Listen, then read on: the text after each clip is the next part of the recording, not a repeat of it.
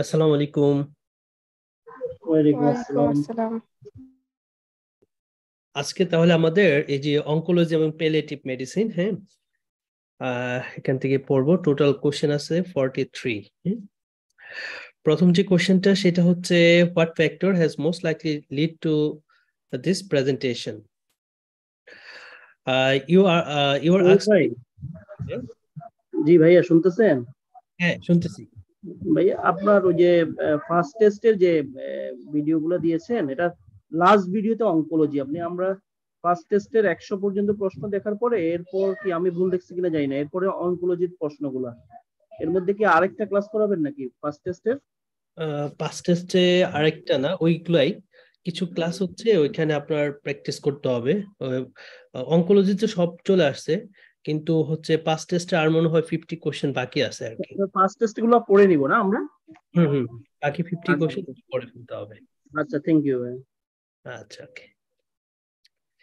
আচ্ছা, এখানে যেটা আছে সেটা হচ্ছে গিয়ে যে 1 নম্বর যে কোশ্চেনটা আর কি, বলছে what factor has most likely lead to this presentation?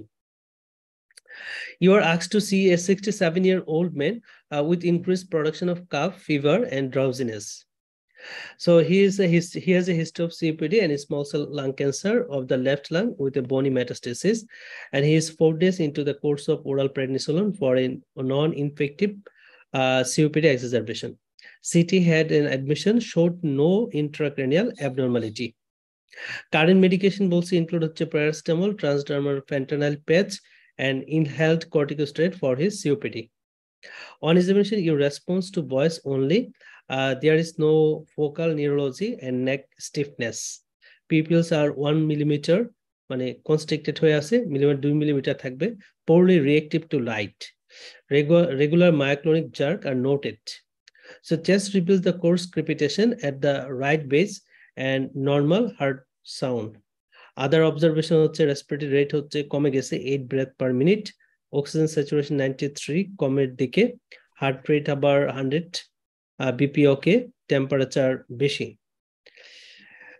Blood test show the rest inflammatory marker in normal renal and liver function. What factor has most likely lead to this presentation? CNS infection, cerebral metastasis, hepatic encephalopathy, oral corticosteroid, আর এটা হচ্ছে pyrexia. কোনটা হতে পারে? এখানে mainly pin point pupil আছে, ঠিক আছে, একটা পয়েন্ট, আর মায়োক্লোনিক জার্ক আছে, টেম্পারেচার বেশি, পেশেন্টের ড্রাউজিনেস আছে, জিসিএস কিছুটা কম, তার সিএনএস ইনফেকশনের কথা বলছে। সিএনএস ইনফেকশনের ক্ষেত্রে ওরা যেটা বললো, নো ইন্ট্রাক্রেনিয়াল অ্যাবনর্মালিটি, হ্যাঁ, কোনো ইন্ট্রাক্রেনিয়াল অ্যাবনর্মালিটি নাই, আর নন ইনফেক্টিভ সিওপিডি এক্সাজারবেশন হচ্ছে, ঠিক আছে। তো পেশেন্ট অনগোয়িং মেডিকেশন পাচ্ছে, প্যারাসিটামল, ট্রান্সডার্মাল ফ্যান্টালাইন প্যাচ, আর হচ্ছে কর্টিকোস্টেরয়েড। তো এটার আনসারটা হচ্ছে পাইরেক্সিয়া হবে আর কি। হ্যাঁ, তো আপনারা একটু খেয়াল রাখবেন, কোনো পেশেন্টে যদি ফ্যান্টানাল পায়, ঠিক আছে, প্যাচ পাচ্ছে এই পেশেন্টে, তো সেই পেশেন্ট গুলা যদি কোনো কারণে টেম্পারেচার, বডিতে টেম্পারেচার বেড়ে যায়, টেম্পারেচার যে কাজটা করে এই ফ্যান্টানাল প্যাচ থেকে ফ্যান্টানালের রিলিজটাকে বাড়ায় দেয়, ঠিক আছে। ফ্যান্টানাল রিলিজ যখন বাড়বে, তো কাইন্ড অফ ওপিওয়েড, হ্যাঁ, তো যার জন্য দেখা যাচ্ছে যে তার যে সাইড ইফেক্ট গুলো সেগুলো চলে আসে, লাইক হচ্ছে মায়োসিস হচ্ছে, তারপর পেশেন্টের ড্রাউজিনেস আছে, কারণ হচ্ছে response to the only voice, হ্যাঁ, তারপরে এই যে ড্রাউজিনেস আছে, ওকে, এই কথাটা এখানে চলে আসছে আর কি। আর হচ্ছে গিয়া আমরা দেখতেছি যে রেসপিরেটরি রেটটাও ডিপ্রেসড হয়েছে, হ্যাঁ, দ্যাট মিনস হচ্ছে ওপিওয়েড টক্সিসিটি ডেভেলপ করছে পেশেন্টের। এটা হচ্ছে due to increase release of ফ্যান্টানাল page. কেন হইলো এটা? টেম্পারেচার বাড়ার জন্য হয়েছে। So transdermal fentanyl absorption is increased by the heat. যে হট ওয়াটার বোতল যদি কারো ব্যাগে ক্যারি করে বা বডির সাথে অ্যাটাচ থাকে, তারা যদি ফেন্টানাল প্যাচ পায়, তাদের ক্ষেত্রে রিলিজ কিন্তু বেড়ে যাবে। Pyrexia, potential leading to the opioid toxicity. So increase the temperature can lead to the increased absorption from the transdermal fentanyl patch, which can lead to opioid toxicity. This increase the temperature can be either local, such as hot water bottle, or generalized, such as pyrexia. Pinpoint pupil, bradypnea, তারপর myoclonic jar describe consistent with the opioid toxicity. এখানে pain ম্যানেজমেন্টে nice গাইডলাইনে কিছু কথা বলছে, আমি just হচ্ছে একবার পড়ি টোটাল ম্যানেজমেন্টটা, কারণ এটা এখান থেকে কোশ্চেন আসবেই। সো 2012 যে নাইস গাইডলাইন পাবলিশ করছে পেইন ম্যানেজমেন্টে, তারা বলছে যে when starting treatment of R patient with the advance or progressive disease, regular oral modified রিলিজটা আমরা প্রেফার করব, ওরাল ইমিডিয়েট রিলিজ মরফিন দিতে পারি depending on the patient preference, with the oral immediate release morphine for the breakthrough pain. আমরা হচ্ছে if no কোনো comorbidity না থাকে তাহলে ইউজুয়ালি আমরা 20 থেকে 30 মিলিগ্রাম মডিফাইড রিলিজ মরফিনটা ইউজ করি, সাধারণত 30 মিলিগ্রাম দেওয়া হয় আর কি। হ্যাঁ, আর যদি এইটুকু পাওয়ার পরেও তার মাঝে মধ্যে পেইন আসে, তাহলে ব্রেকথ্রু পেইন হিসাবে আমরা হচ্ছে টোটাল ডোজের 1/6 দিব, দ্যাট মিনস হচ্ছে 5 মিলিগ্রাম পেশেন্টকে হচ্ছে আমরা দিব আর কি, as a breakthrough pain release করার জন্য। আর oral modified release morphine should be use in preference to the transdermal প্যাচ, তাহলে ওরালটা হচ্ছে আমরা প্রেফার করব ট্রান্সডার্মাল প্যাচের চেয়ে। এবং যেহেতু ওপিওয়েড দিচ্ছি আমরা, তাহলে আমরা হচ্ছে পেশেন্টকে হচ্ছে একটা laxative should be prescribe for all patient initiate the strong opioids. Patient should be advised that nausea is often transient, মানে nausea হবে কিন্তু এটা ভালো হয়ে যাবে। If it is persist, then antiemetic should be offered, হ্যাঁ, antiemetic দেওয়া যেতে পারে। Drowsiness is usually transient. If it does not settle, then adjustment of the dose should be considered. R side গাইডলাইনে কি বলছে, প্রায় কাছাকাছি কথাই, যে ব্রেকথ্রু পেইনের জন্য আমরা হচ্ছে টোটাল ডোজের ডেইলি যে ডোজটা পাবে তার 1/6 দিব। All patients who receive the opioid should be prescribed a laxative. Opioid should be used with caution in patient with the CKD. কারণ CKD এর ক্ষেত্রে আমরা যেটা করব, oxycodone is preferred to the morphine in the palliative patient with the mild to moderate renal impairment. তাহলে খেয়াল করেন, mild to moderate renal impairment আমরা oxycodone-টা দিতে পারি। হ্যাঁ, আর যদি সিভিয়ার রেনাল ইম্পেয়ারমেন্ট থাকে, if renal impairment is the more severe, তাহলে আলফেন্টানিল বা বুপ্রিনরফিন অথবা ফ্যান্টানিল, স্পেশালি ফ্যান্টানিলটাকে সবচেয়ে বেশি ইউজ করা হয়। হ্যাঁ, এই তিনটা যে কোনো একটা পরীক্ষাতে ইউজুয়ালি প্রায় সময় থাকে। মেটাস্টেটিক বোন pain may be response to strong opioid দেওয়া হয়, তারপরে বিসফসফোনেট দেওয়া যায়, রেডিওথেরাপি দেওয়া যায়, এটা যদি মেটাস্টেটিক বোন পেইন থাকে। The assertion or that NSAID are particularly effective for metastatic bone pain is not supported by the studies. So strong opioids have the lowest number need to treat for relieving the pain and can provide quick relief in contrast to the radiotherapy and bisphosphonate. All patients, however, should be considered for the referral to the clinic oncologist for consideration of further treatment such as radiotherapy.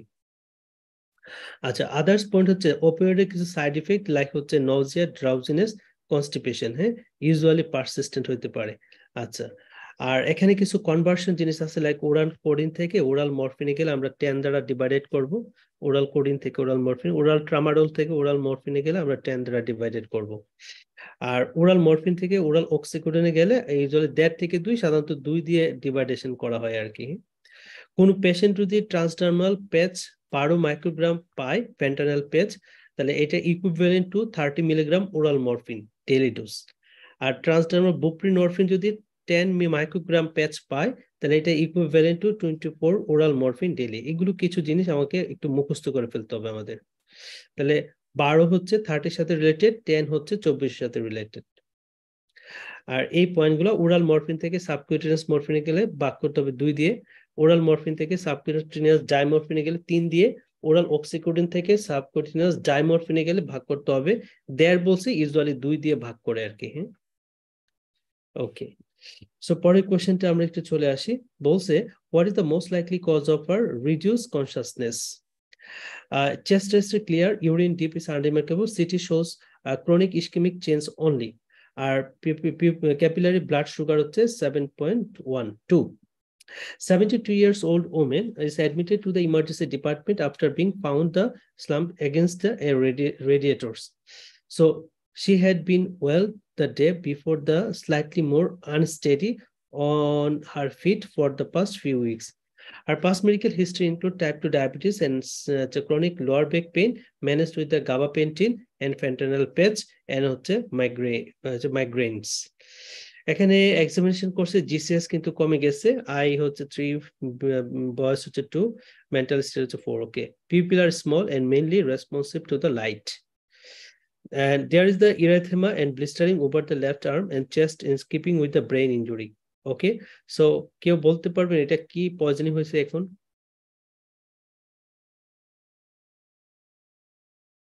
আগের কোশ্চেনটার মতোই same, দেখেন এখানে fentanyl এর জন্য হ্যাঁ ওই যে burn হয়েছে ওটা সমস্যা হচ্ছে।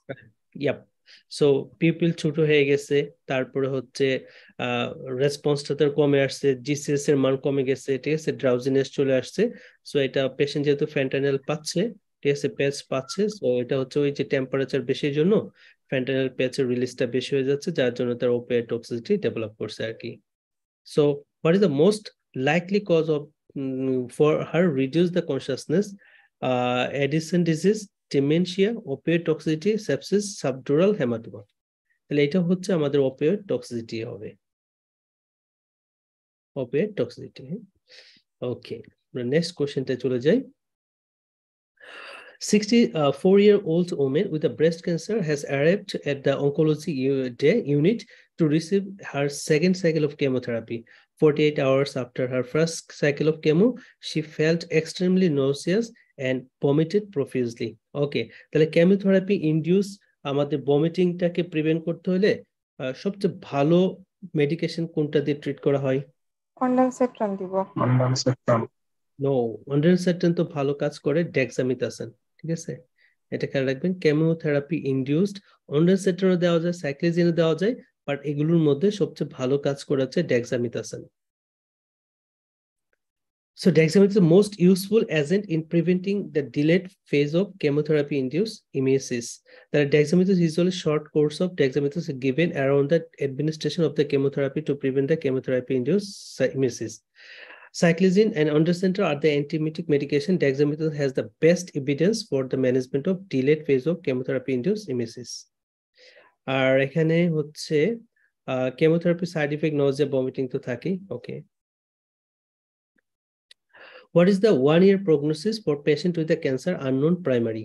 1-year prognosis unknown primary. 54-year-old woman was admitted to the acute assessment unit with the abdominal bloating, weight loss, and bloody diarrhea. CT showed multiple lytic lesions in her pelvis, thoracic vertebra. There were multiple pulmonary and hepatic lesions with the appearance of extensive metastatic disease. So biopsies were taken, but it was not possible to determine the primary source. ঠিক আছে, primary source পাই নাই, তাহলে একটা unknown primary সোর্সের পেশেন্টের 1-year prognosis কত percent? এটা তো আমি নিজেও জানি না, এটা হচ্ছে 15%। হ্যাঁ, cancer of unknown primary source prognosis হচ্ছে 15%, 1 বছর বেঁচে থাকার। Cancer of unknown primary come with the very poor prognosis as it difficult to target treatment. এটা একটু মুখস্থ করে ফেলতে হবে। আননোন প্রাইমারি সোর্স যদি হয় তাহলে একটা নাইস গাইডলাইন কিছু রিকমেন্ড করছে, ইনভেস্টিগেশন, পোল ব্লাড কাউন্ট, মানে সবই করতে হবে, urea, electrolyte, liver function, LDS, chest stress, city chest, abdomen, pelvis, AFP, beta SCG, myeloma screen করতে হবে, এন্ডোস্কোপি করা যেতে পারে, PSC in case of main, CA 125, testicular ultrasonogram করতে পারা যেতে পারে, ম্যামোগ্রাফি করা যেতে পারে। How should this patient be further investigate? আমরা কিভাবে তাকে ইনভেস্টিগেশন করব further? 47-year-old woman present to the emergency department with sudden onset shortness of breath and pleuritic chest pain. Sudden onset shortness of breath এবং সাথে হচ্ছে pleuritic chest pain. Okay. Observation demonstrate the mixed marked hypoxia. She is given oxygen and analgesia, undergoes a chest test followed by the CT pulmonary angiogram which show the pulmonary embolism. তাহলে diagnosis অনেকটা বলে দিছে। There is also an incidental findings of the nodule suspicious of the metastatic disease. তাহলে Palmer সিটিপিএ করতে গিয়ে একটা incidental nodule পাইলো। She started on the treatment dose of low molecular weight heparin, admitted under the medical team for further assessment. During the more detailed history, she explained that she has lost 1 stone in the weight over the 2 months and been feeling progressively more tired as well. She denies any other symptoms. She has past medical history of asthma, also underwent the cesarean section 3 years ago. She has 2 children which has breastfeed both and has a long history of use of the oral contraceptive use. She is an ex-smoker, pack year and minimal alcohol intake. Her grandfather died of prostate cancer, and her sister developed the breast cancer at the age of 52. Complete further examination was completed and no abnormalities were found. Routine blood test currently pending, and flexible bronchoscopy or biopsy of the lung nodule has been arranged. She should be. How should this patient be further investigate? Okay. এখন কথা হচ্ছে কি করতে পারি আমরা? Tumour marker, AFP and beta ECG and mammography, CT abdomen pelvis, tumor marker, AFP, ECG and myeloma screen, ultrasound of the pelvis, tumor marker, AFP, ECG, CT abdomen pelvis, tumor marker, AFP, ECG, CT abdomen pelvis, myeloma screen and colonoscopy. That means unknown source আর কি, unknown origin, হ্যাঁ? তার মধ্যে maximum coverage কোন ইনভেস্টিগেশনটাতে হবে আমাদের?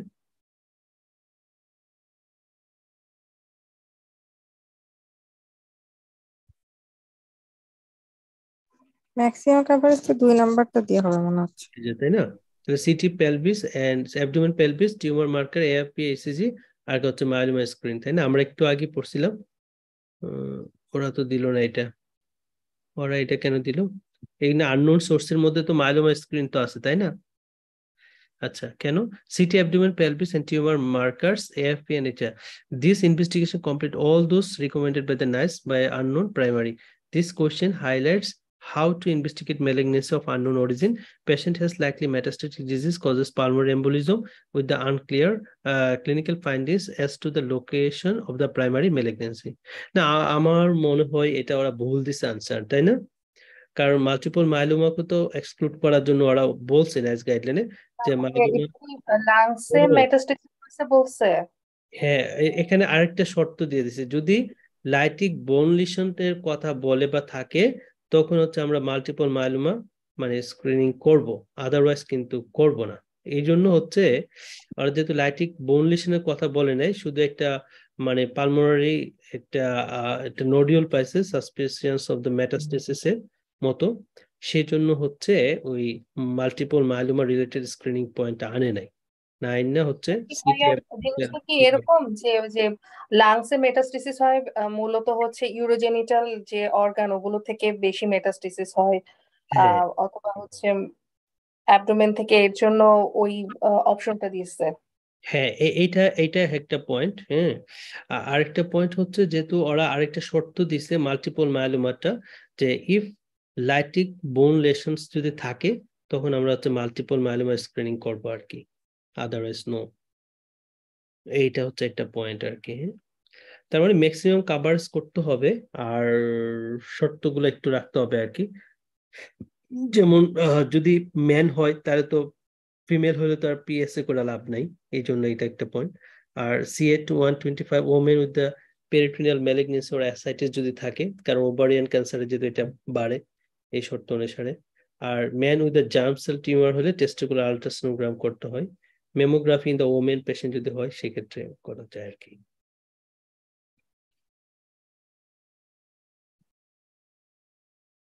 What is the most likely diagnosis that explain this symptom? Most likely diagnosis that explain this symptom. Okay. 68-year-old man present with a 5-week history of lower back pain that is worse with the coughing. তাহলে কাশির সাথে যদি lower back pain বাড়ে, কোন cancer হতে পারে? কিসের cancer হবে? কাশির সাথে যদি ব্যাক পেইন বাড়ে এবং বসলে যদি ব্যাক পেইন কমে যায়, এগুলো হচ্ছে স্পাইনাল কর্ড রিলেটেড। হ্যাঁ, স্পাইনাল কর্ডে যদি সমস্যা থাকে তাহলে হচ্ছে কাশির সাথে ব্যাক পেইন বাড়ে, আর বসলে যদি পেইন কমে যায় তাহলে সেটা আমরা বলি যে কুনাস মেডুলারি সিনড্রোমের ক্ষেত্রে এটা ইউজুয়ালি হয়ে থাকে আর কি। So he has noticed that he has been requiring more painkiller to the point where he is struggling to manage, especially at night. The pain is worse when straightening to pass the stool. So এটাও আমাদের spinal cord metastasis বা narrowing যদি হয় সেক্ষেত্রে আমরা পাই। He lost the 3 kilo over the last 4 months as well, and he has past medical history of COPD, hypertension, type 2 diabetes, hypercholesterolemia. He has been admitted 3 times in the last year for exacerbation of COPD, require current use of oral prednisolone.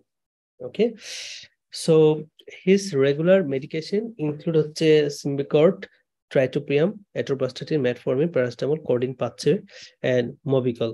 So he is ex-smoker with the 50-pack year history and recently opted or early retirement for his job as an accountant as he was struggling with this tiredness.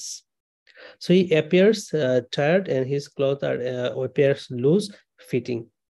The cancer হয়েছে, examination of the chest unremarkable, but there is a 1 centimeter swelling above the left clavicle. That means এটাকে কি বলা হয়, ওই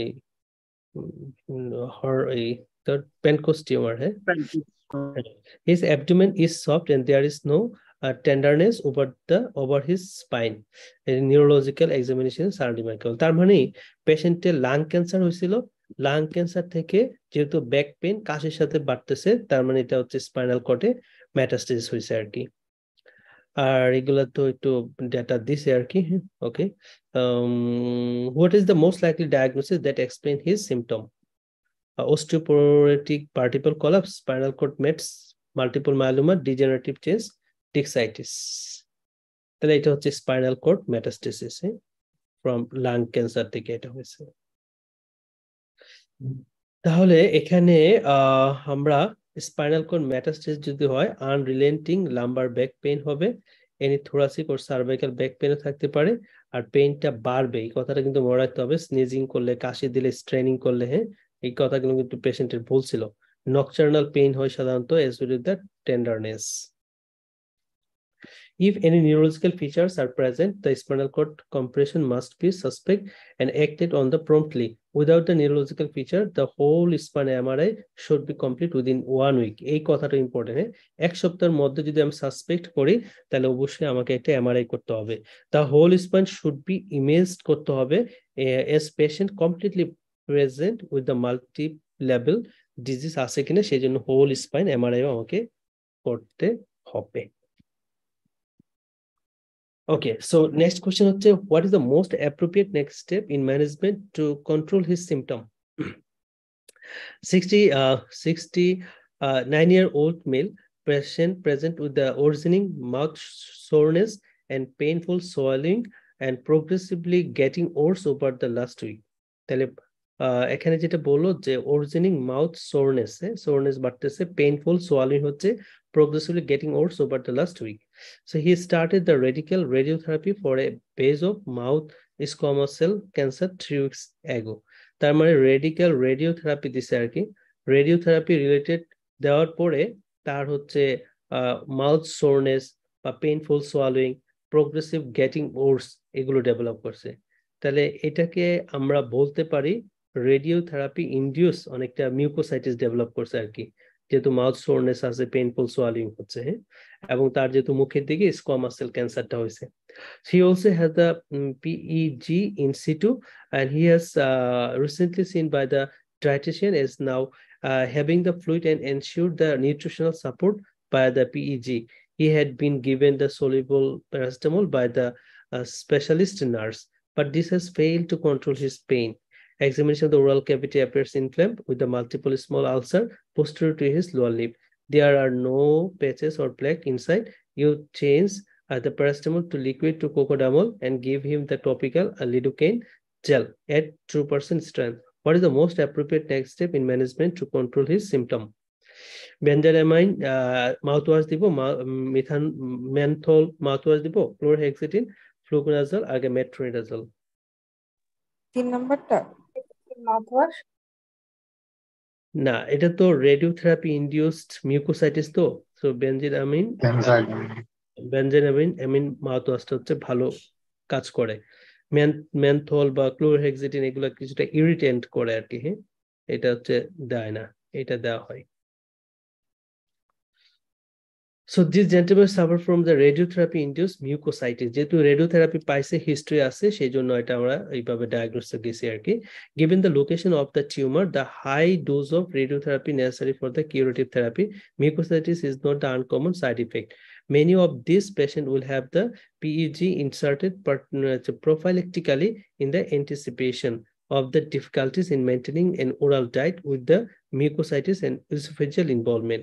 For this reason, already under cocodamol, the benzodiazepine mouthwash can be used, very helpful in treating these symptoms.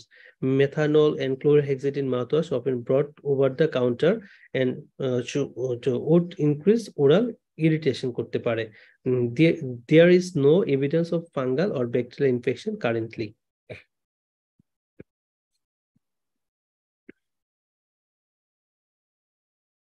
Which of the following option is the best option with a review management of his hiccup? ঠিক আছে, তার মানে hiccup management করার জন্য best option কোনটা হবে? পেশেন্টটা হচ্ছে কি হিকাপ হচ্ছে তার একটা নিউমোনিয়ার পেশেন্ট, হ্যাপাটোসেলুলার ক্যান্সার হচ্ছে। সো কোন পেশেন্টের যদি হ্যাপাটোসেলুলার ক্যান্সার থাকে তাহলে লিভার ক্যাপসুলটা ইরিটেট হয়। হ্যাঁ, লিভার ক্যাপসুল ইরিটেট হলে ডায়াফ্রামটা ইরিটেশন আসে, যার জন্য হিকাপ হয়। সো এই কন্ডিশনে ম্যানেজমেন্টের জন্য কি দেওয়া হয় কেউ বলতে পারেন? ডেক্সামেথাসোন। হ্যাঁ, এক্স্যাক্টলি। এই ক্ষেত্রে আমরা হচ্ছে ডেক্সামেথাসোন দিব, তাহলে হচ্ছে লিভার ক্যাপসুলের ইরিটেশনটা কমবে, ডায়াফ্রামের ইরিটেশন কমবে এবং পেশেন্টের হচ্ছে হিকাপটা আস্তে আস্তে কমে যাবে। So this gentleman has known advanced hepatocellular carcinoma and is complaining of distressing hiccup. So he does not have any sign of gastroesophageal reflux. Therefore, the trial of PPI is unlikely to be an benefit. In the presence of hepatic or cerebral cancer, trial of dexamethasone may induce some remission, and therefore suggest an appropriate next line given he has already had trial of treatment with the prokinetic. Typical antipsychotic with no remission. So there is also limited evidence for the treatment with the baclofen, levomepramazine. Levomepramazine কিন্তু এটা antiemetic হিসাবে use করা হয়, যে patient গুলো একদম মরে যাচ্ছে, অবস্থা খারাপ, তাদেরকে দেওয়া হয় আর কি। এটা হচ্ছে মানে মাল্টিপল রিসেপ্টরকে ব্লক করে আর কি, এটাকে ডার্টি ড্রাগ বলা হয়। Subcutaneous midazolam should be reversed if all else proves fertile. Note also BNF has very useful section regarding the prescribing in the palliative care scenario. So in this instance, it also suggests this use of antacid বা nifedipine in addition to the above option. তার মানে mainly খেয়াল রাখবেন যে মানে liver related cancer যদি থাকে, liver পেইনটাকে subside করতে আর হিকাপ রিলেটেড যদি কোনো ইস্যু চলে আসে, তাহলে সেক্ষেত্রে আমরা হচ্ছে ডেক্সামেথাসোনটা হচ্ছে লাইকলি দিয়ে থাকি। ম্যানেজমেন্ট অফ হিকাপে আমরা আর কি দিতে পারি? Promazine is licensed for the treatment of intractable hiccup. Haloperidol, gabapentin are also used. Dexamethasone is also used, particularly if there is a hepatic lesion. Where is the underlying cause of this new symptom? Underlying cause of this new symptom. Okay, এখানে widen মিডিস্টানাম হচ্ছে no focal lung lesson, আর এখানে TSS টা হচ্ছে কম, T4 হচ্ছে বেশি বলা যাবে না, মানে কমের সাইডে, T3 টাও 4 আর কি, মানে কমের দিকে, T ডাইমারটা okay, not significant. 64 years old, the Nepalese woman who immigrated to the UK 6 months prior to the arrival to her GP. She also known the multinodular goiter, which has been untreated.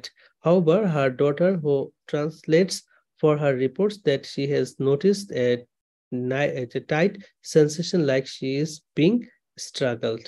তাহলে তার আগে থেকে একটা মাল্টিনোডুলার goitre ছিল, এখন তার হচ্ছে tightness sensation feel করতেছে।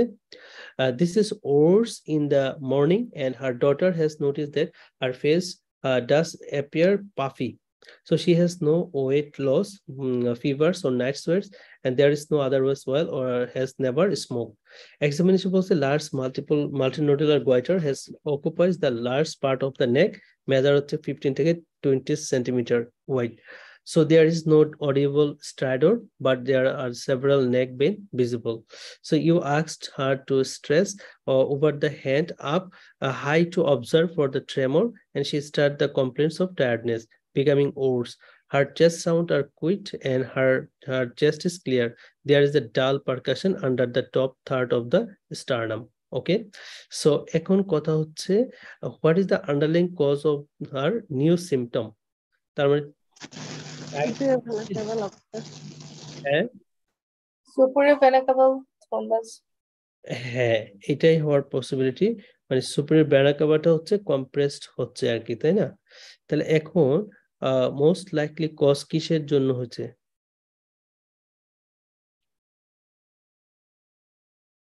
What is the underlying cause of this new symptom? কজটা কি? বাট সুপিরিয়র ভেনা কাভাল অবস্ট্রাকশন তো না, মানে সুপিরিয়র ভেনা কাভাকে অবস্ট্রাকশন কে করছে? তাহলে গয়টার হবে না, মাল্টিনোডুলার গয়টারই তো আছে পেশেন্টের। গয়টার হওয়ার পরেই তো সুপিরিয়র ভেনা কাভাটা অবস্ট্রাক্টেড হয়েছে।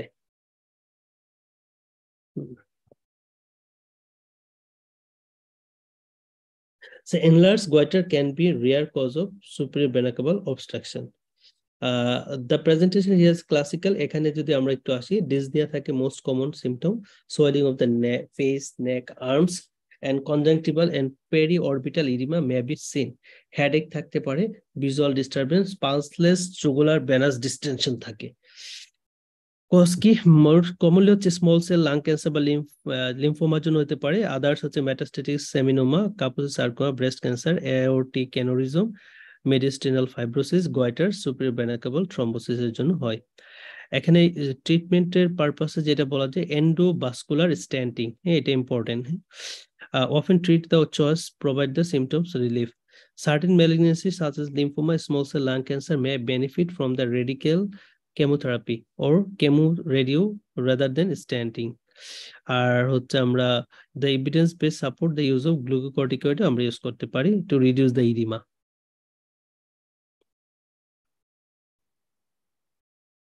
What is the most appropriate pain relief for this patient? Most appropriate pain relief for this patient কি দিব আমরা? আচ্ছা, এখানে মাইক্রোস্কোপিতে রেড সেল কাস্ট আছে, ইউরিনের সোডিয়াম হচ্ছে 45, ওকে, আর ইউরিন অসমোলারিটি হচ্ছে 350, ওকে। তাহলে ব্লাড হচ্ছে 1+, তাহলে সোডিয়াম কিন্তু বেশি যাচ্ছে, হ্যাঁ, 20-র বেশি, 40-র বেশি। তাহলে এটা পিরেনাল বলতে পারি নাকি অ্যাকিউট টিউবুলার নেক্রোসিস বলবো? Tubular necrosis.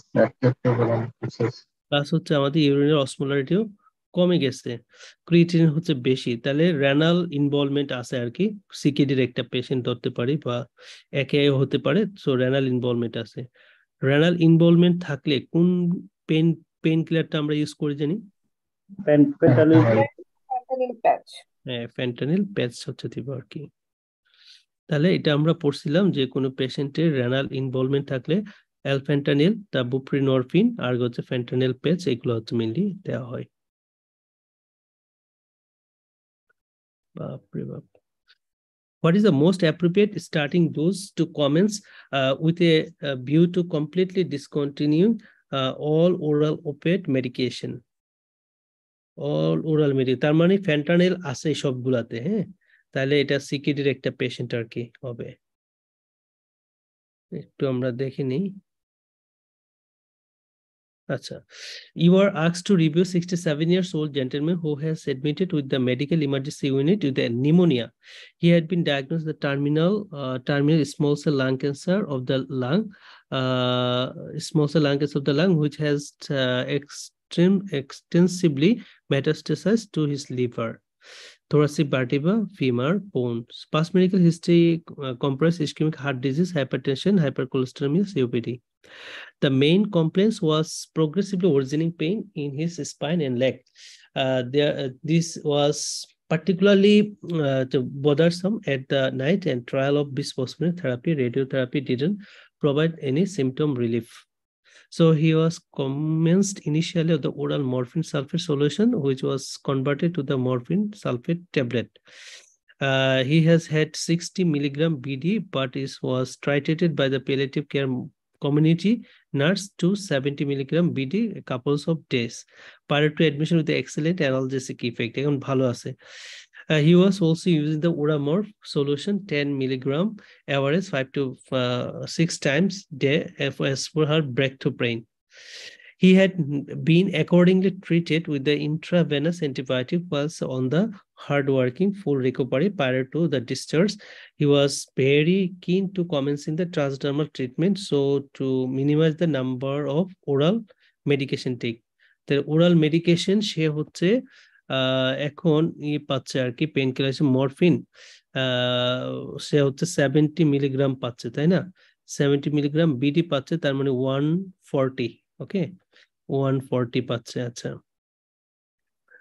আর এখন সে যেটা বলতেছে তার হচ্ছে এই ওরাল সে মেডিকেশন নিতে চাচ্ছে না, সে হচ্ছে ট্রান্সডার্মাল নিতে চায়, হ্যাঁ, subcutaneously.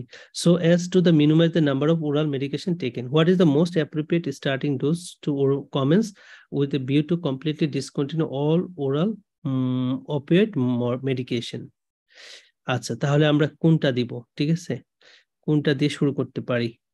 সে 140 গ্রাম কিন্তু পাচ্ছে ডেইলি, বিডি ডোজ তো 170, বা তাহলে বিডি হলে 140 পাচ্ছে, হ্যাঁ। এন্ড 140 ইকুইভ্যালেন্ট ফেন্টানিল কত, এটা একটু আমাকে খেয়াল রাখতে হবে আর কি। কেউ বলতে পারেন?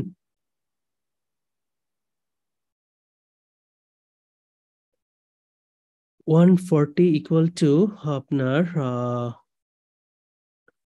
ফেন্টানিল পেজ 75 হচ্ছে 120 সমান ইকুইভ্যালেন্ট, ঠিক আছে, কিন্তু এখানে দেওয়া আছে 140, যেহেতু 70 মিলিগ্রাম বিডিতে পাচ্ছে। আর হচ্ছে গিয়ে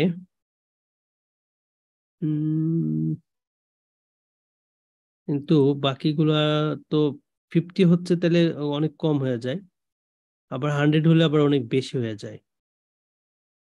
বাকিগুলো তো হবে না, এই 12 হবে না, 25 হবে না, তার মানে কাছাকাছি 140 কাছাকাছি ফেন্টানিল যদি আমরা ধরি তাহলে 75 ধরতে পারি আর কি। আর এসপোর প্যারাসিটামল তো আমরা দিয়ে থাকি সব ওপিয়েটের সাথে, একটা প্যারাসিটামল 1 গ্রাম কিউডিএস ও পাবে। আচ্ছা, ওরামরফ solution PRN for break two brain হিসাবে পাবে আর কি। তাহলে মোস্ট লাইকলি হচ্ছে আমাদের এইটাই হচ্ছে আনসার হবে, এই 4 নাম্বারটা 75।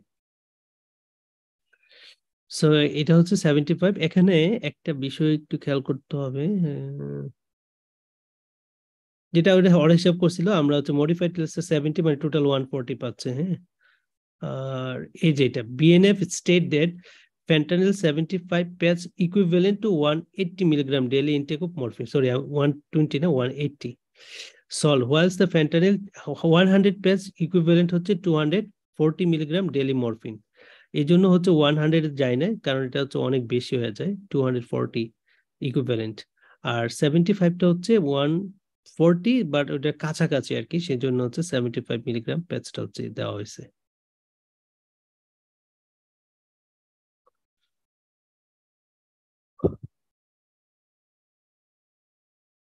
12 number একটা patient, okay, what is the most appropriate imaging investigation for her back pain?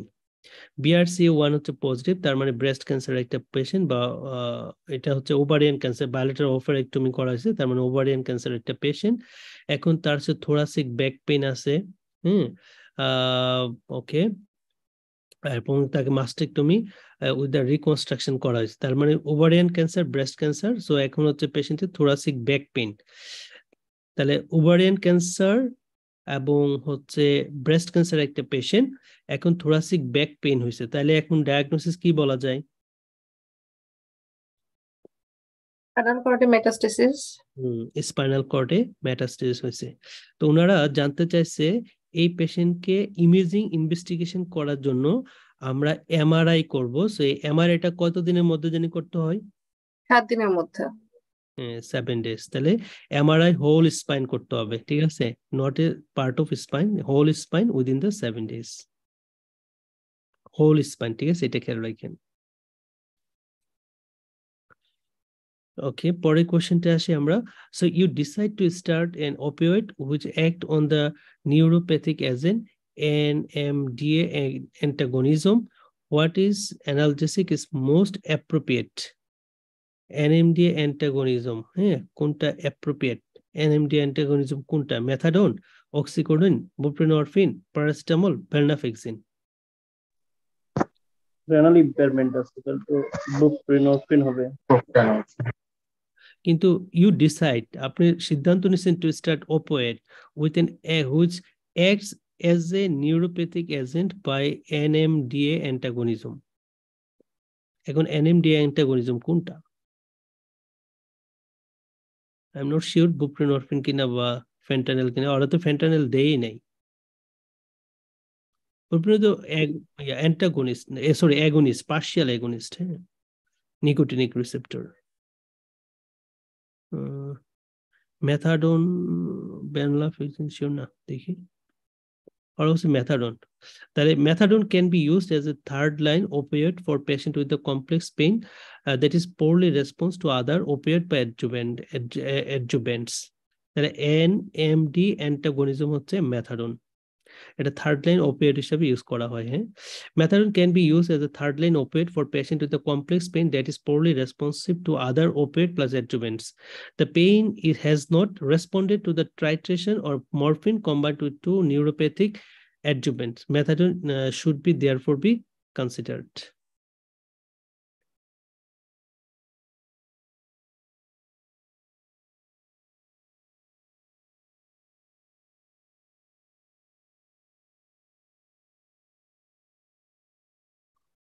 Now, what is the most appropriate first line treatment?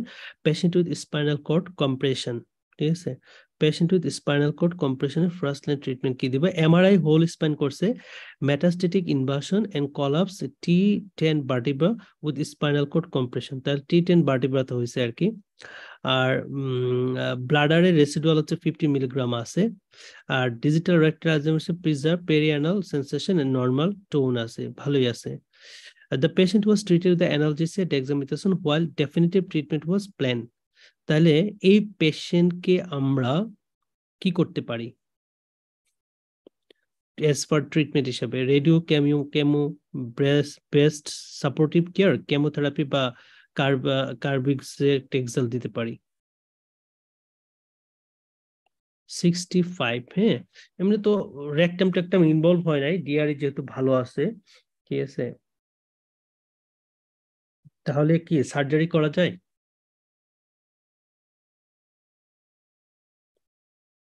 এক নম্বরটা হ্যাঁ, এক নম্বরটা হবে, কারণ ডিজিটাল একটা preserve perianal sensation, normal tone আছে, হ্যাঁ। আর স্পাইনাল কর্ড কম্প্রেশনের কিছু ফিচার আছে এখানে, বায়োলেটারি টোনিসিটি এগুলো হচ্ছে বাড়ছে, নিজার ক্যাঙ্কেল জেল বায়োলেটারি ব্রিক্স বা এক্সাজারেটেড। সো আমরা হচ্ছে সার্জারি করতে হবে, যেহেতু T10 ভার্টিব্রা একটা single ভার্টিব্রাতে compression, whole spine MRI, তাহলে সার্জারি করে এটা রিসেকশন করে আমরা হচ্ছে তাকে adjuvant radiotherapy দিতে পারি আর কি। Surgical tumour resection, spinal cord stabilisation with the adjuvant radiotherapy. So the best predictor neurological outcome, the patient with the metastatic spinal cord compression neurological status at this initiation of the treatment. The patient in this question has preserved very promptly and has only limited neurological compromise. মানে খুব খারাপ তেমন কিছু হয় না আর কি, সেই জন্য দেয়ার সার্জারিতে গেছে। আর যদি খুব খারাপ হইতো তখন আমরা হচ্ছে রেডিওথেরাপি দিতাম আর কি। Therefore, it is imperative that definitive treatment is provided promptly, ideally within the 24 hours to optimize the long-term outcome.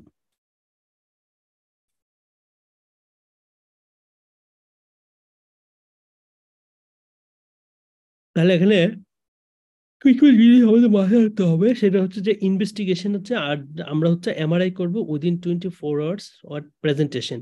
R initially আমরা হাই ডোজ ডেক্সামেথাসোন দিতে পারি, তাহলে ইডিমেটাস কন্ডিশনটা কিছুটা রিডিউস হবে, ফলে সিমটম গুলো বা নার্ভ কম্প্রেশন গুলো কম হবে।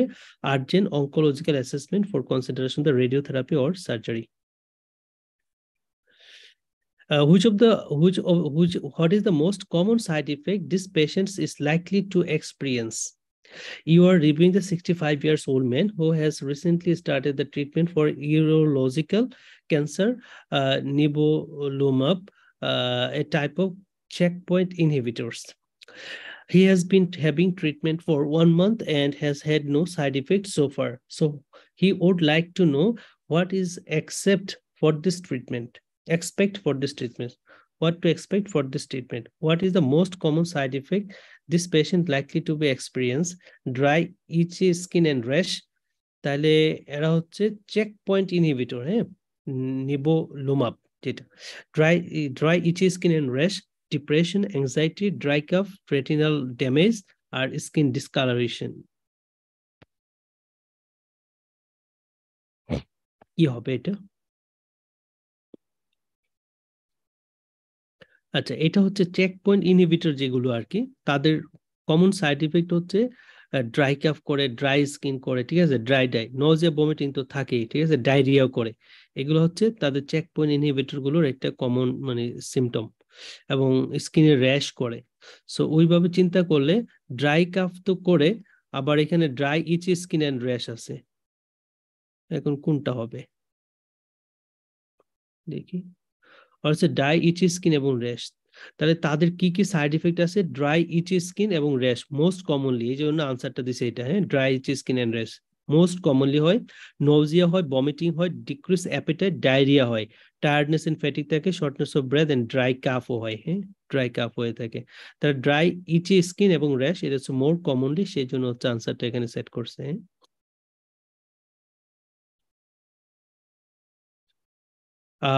What is the most appropriate medication to manage his symptom? 82-year-old man is reviewed by the palliative care team on the ward. So he has a past medical history of metastatic lung cancer. He is not for her any further chemotherapy, surgery, radiotherapy.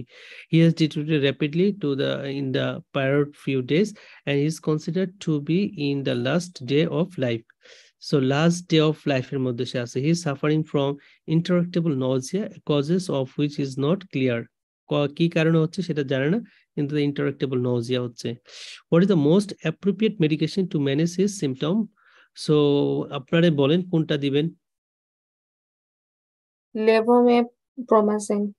হ্যাঁ, লেভোমেপ্রোমাজিন এটা হচ্ছে আমরা দিব। এটা হচ্ছে একদম মানুষটা যখন মারা যায়, তার যদি ভমিটিং বা নজিয়া থাকে, তখন এটা দেওয়া হয়। কারণ নন স্পেসিফিক্যালি এটা হচ্ছে মাল্টিপল রিসেপ্টরকে ব্লক করার মাধ্যমে সে নজিয়া ভমিটিং কে প্রিভেন্ট করতে পারে আর কি। তাহলে লেভোমেপ্রোমাজিন is a dirty drugs which blocks a lots of different receptor, acetylcholine D এবং serotonin receptor কে ব্লক করে। It is therefore a broad spectrum antiemetic. It is the first line in the last day of life, first line as in the last day of life.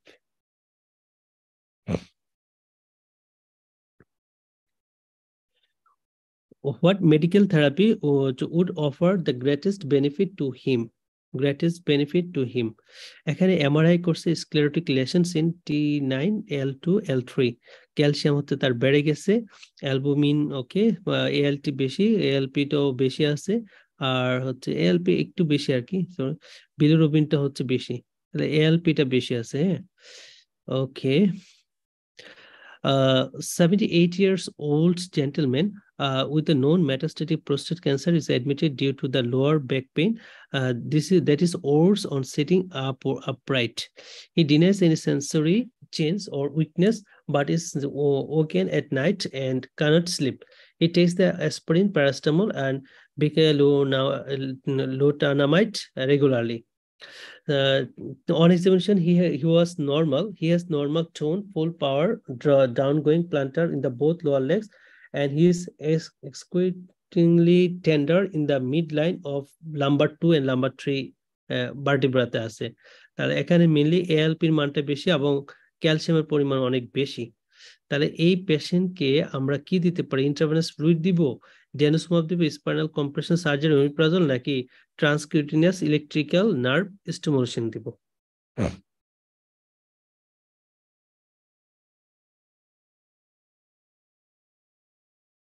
কি করতে পারি? Bisphosphonate দিব না? Bisphosphonate নাই, তার হচ্ছে calcium অনেক বেশি, হ্যাঁ, কিন্তু due to the lower back pain আছে, that is ওর্স on sitting upward, তার মানে স্পাইনাল কর্ডে একটা কম্প্রেশন আছে, হ্যাঁ। তাহলে ক্যালসিয়াম মানে ফ্লুইড দিয়ে খুব একটা লাভ হবে না, আমাকে স্পাইনাল কর্ডের চিন্তা করতে হবে, এবং স্ক্লেরোটিক একটা লেশন ওরা বলেই দিছে। তাহলে কোনটা দিলে ভালো হবে?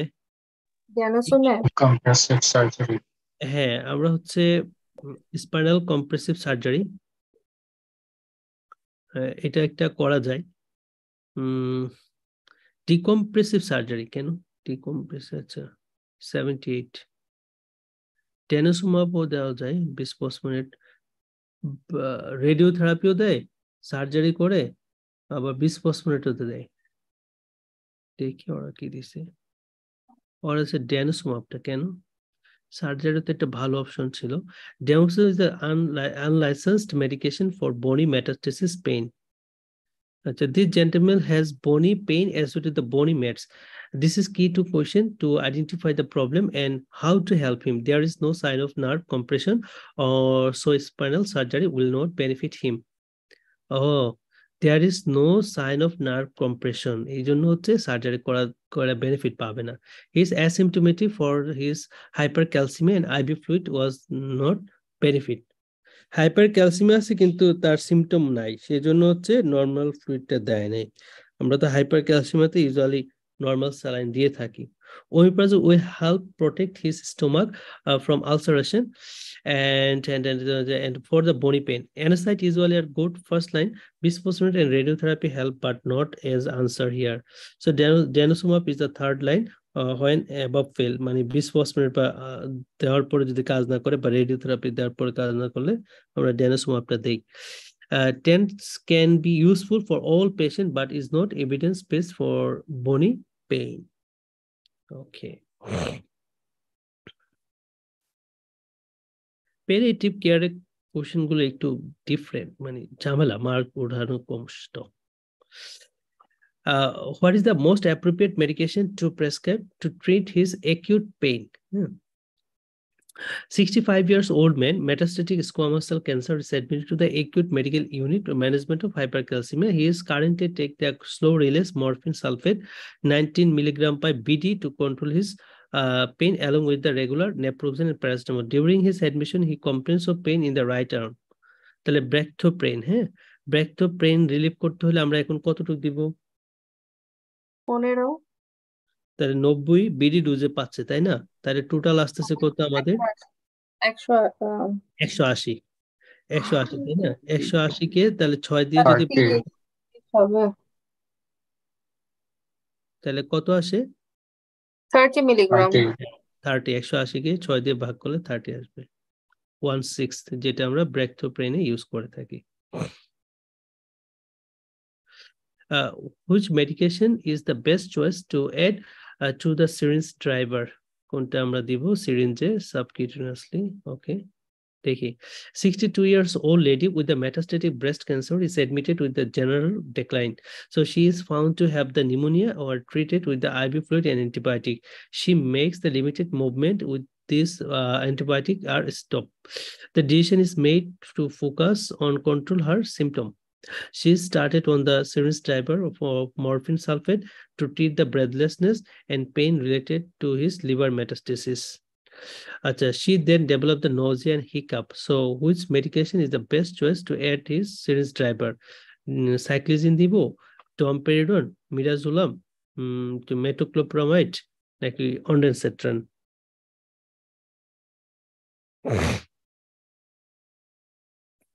Best antiemetic.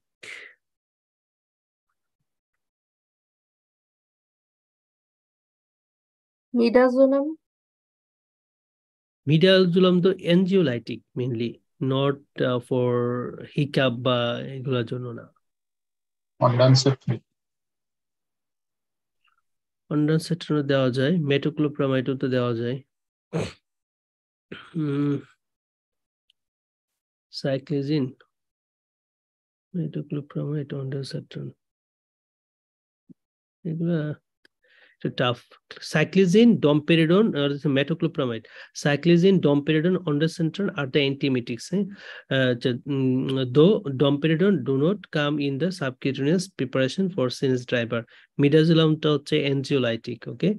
Metoclopramide is the first choice to treat the hiccup as well as nausea. দুইটাকেই সে ভালো কাজ কভার দেয়, সেই জন্য মেট্রোক্লোপ্রামাইড দেওয়া হয়। আদার option include the baclofen, nifedipine R chlorpromazine use করা যেতে পারে।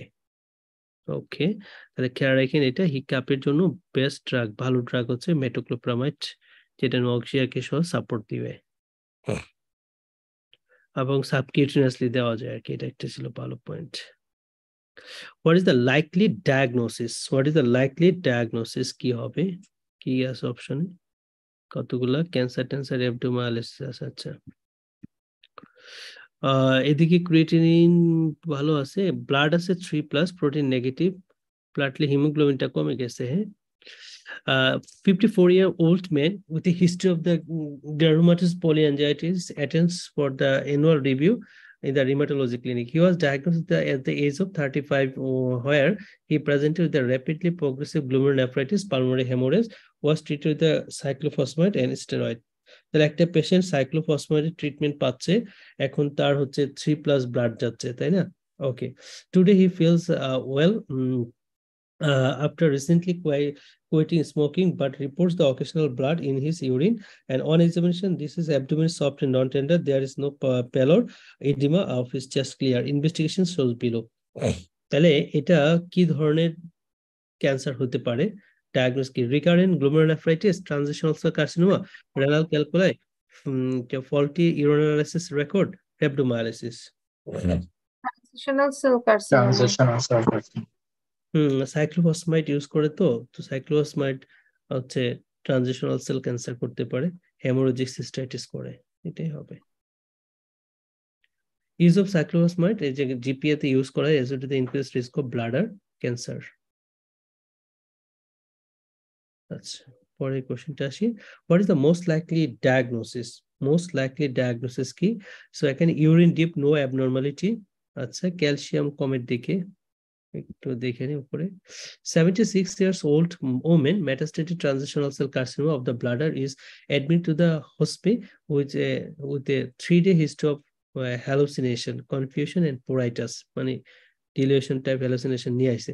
Her only other symptoms are intermittent vomiting and pelvic discomfort হচ্ছে তার। So she has past medical history of hypertension. He has recently completed course of radiotherapy for bone mets. She takes paracetamol, morphine, sulfate, cyclizine, dexamethasone, herbal flower remedy for anxiety. She's cachectic and frail, lung clear, alert, heart sound. Beat হচ্ছে 85. Okay, BP okay, febrile. Neurologically reveal the myoclonus আছে, হ্যাঁ, myoclonus mildly hypotonic, all reflexes are diminished হয়ে গেছে। There is the meiosis, cranial nerve examination. তাহলে কি poisoning আপনাদের কাছে মনে হচ্ছে? মায়োসিস আছে, মায়োক্লোনাস আছে, রিফ্লেক্স কমে গেছে, মরফিন, ওপিয়েট পয়জনিং আছে। ইয়াপ, সো এটা হচ্ছে তাহলে most likely diagnosis opiate toxicity.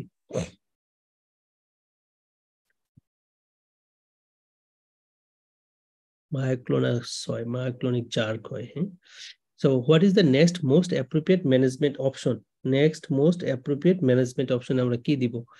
চেস্টে বলছে যে normal heart border, lung feel, no evidence of the সাবডায়াফ্রাগমেটিক air, abdomen with the presence of faces and no evidence of the dilatation, ultrasound of multiple হাইপোইকিউক lesson in the liver, নিয়েল sales abnormal noted. তাহলে multiple হাইপোইকিউক lesson আছে লিভারে, মানে liver metastasis আছে। হ্যাঁ, what is the next most appropriate management option? তাহলে কি ঝামেলা হচ্ছে তার? In view to the counting abdominal pain, investigation were organized by the inpatient team revealing the following. The liver metastasis একটা পেশেন্ট, abdominal pain হচ্ছে আর কি। হ্যাঁ, abdominal pain, তাহলে আমরা এই পেশেন্টের পেইন কমাইতে গেলে কি দিব জানি? ট্রায়াল অফ ডেক্সামিথাসোন দিতে হবে, যেহেতু লিভার ক্যাপসুলকে ইনভলভ করে ইরিটেশন হয়, সেটাকে রিলিফ করতে হলে আমাকে ডেক্সামিথাসোন চয়েস অফ ইন্টারভেনশন। আচ্ছা, পরেরটা হচ্ছে what is the most appropriate medication two administer in this circumstance? Most appropriate medication কি দেওয়া যেতে পারে? 65 years old man with admitted to the hospital palliative radiotherapy. He has a squamous cell carcinoma of the tongue that is metastatized to his neck surrounded by the carotid artery. There are no surgical options to treat this disease. On day to admission, he experienced a catastrophic bleed from his neck. মানে huge পরিমাণে bleeding হচ্ছে, হ্যাঁ, এখন নেক থেকে। তাহলে এই সার্কামস্টেন্সে আমি কোন মেডিকেশনটা তাকে দিব? বাস্কুপান, chlorpromazine, haloperidol, midazolam, morphine. Midazolam. হ্যাঁ, এটা হচ্ছে মিডাজোলাম, কারণ যেহেতু সে বুঝতেছে যে হিউজ ব্লিডিং হচ্ছে, সে একটু পরে তো মারাই যাবে ব্লিডিং হইতে হইতে। সো ওই অবস্থায় তার একটা এনজিওলাইটিক দিবে, মানে একটু ঠান্ডা করার জন্য আর কি। এবং খেয়াল রাখেন যে গ্রিন কালারের টাওয়েল অথবা লাল কালারের কোনো একটা টাওয়েল দিবে রক্তটাকে মোছার জন্য, সে যেন না বুঝতে পারে যে আর কি যে এত পরিমাণে ব্লাড যাচ্ছে হিউজ পরিমাণে। সো এই কোশ্চেনটা একটা ইম্পর্টেন্ট, এরকম কোশ্চেন পরীক্ষায় আসে আর কি। সো খেয়াল রাখতে হবে, এটা মিডাজোলাম আমরা দিব। In a massive terminal hemorrhage, a large dose of midazolam 10 milligram can be given a part of crisis management to relieve the distress. Distress relief করতে এটা দেওয়া হয়। Red and green towels or blankets should be available to soak up and mask the color of blood. মানে red বা green কালারের towel দিতে হবে এই জন্য, কারণ রক্তের রঙও লাল, আর গ্রিনে যদি লাল লাগে তাহলে অনেকটা কালো কালো হয়, ঠিক আছে, রক্তটা বোঝা যায় না, সেই জন্য এই কালারের টাওয়াল ইউজ করতে হবে যেন সে অ্যাংশাস না হয় আর কি পেশেন্টটা।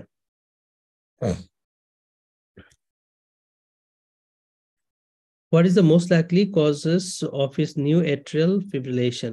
Causes of his new atrial fibrillation. আচ্ছা, দেখতে হবে কি পাচ্ছে।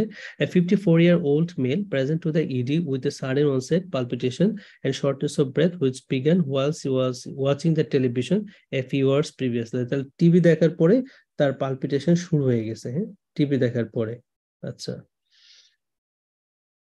so he described with the odd flattening sensation in his chest. তাহলে odd একটা sensation প্যারাস্থেশিয়ার মতো ফিল করতে on his chest, mild dyspnea but no chest pain. He denies having the experience this before. On system review, he also complains of severe muscle cramp হচ্ছে তার, slight tremor in his hands over the last few days. তাহলে tremor আছে আবার হ্যান্ডে, abnormal sensation. Okay, his past medical history include hypertension, gout, for which he takes amlodipine and allopurinol. He denies a history of the exertional dyspnea, but does occasionally get central chest pain exertion for which he has not sought help. So he has recently been diagnosed with small cell lung cancer and underwent his first round of chemotherapy last week, although he is unsure which drugs are being used. So he used to the smokes a pipe until his recent diagnosis of the cancer, drinks a few measures whiskey most evening. তাহলে তার একটা small cell lung cancer ছিল, সেটার জন্য chemotherapy পাইছে, এখন তার হচ্ছে মাসেল ক্র্যাম্প হচ্ছে, সাথে হচ্ছে কিছুটা অ্যাবনর্মাল সেন্সেশন হচ্ছে। Respiratory 22, saturation okay, 2 liter অক্সিজেনে, irregular pulse আছে। আচ্ছা, 130 beat, তাহলে atrial fibrillation 130 আছে beat, BP 152/78, ECG atrial fibrillation, no ischemic change. তাহলে এই atrial fibrillation দায় কি ischemic heart disease, chemotherapy induced hypokalemia, chemotherapy induced hypomagnesemia, chemotherapy induced cardiomyopathy, alcohol? হাইপোম্যাগনেসিমিয়া, chemotherapy induced হাইপোম্যাগনেসিমিয়া হতে পারে। কোনটা জানি, সিসপ্লাটিনই তো, তাই না? সিসপ্লাটিনটা হচ্ছে হাইপোম্যাগনেসিমিয়া করে, যেটার জন্য পেশেন্টের হচ্ছে গিয়ে এই যে প্যারাস্থেশিয়া হয়, মাসল ক্র্যাম্প হইছে, হ্যাঁ, আর হচ্ছে হাইপোম্যাগনেসিমিয়ার জন্য লং কিউটি হইয়া পেশেন্টের হচ্ছে এট্রিয়াল ফিব্রিলেশন ডেভেলপ করছে।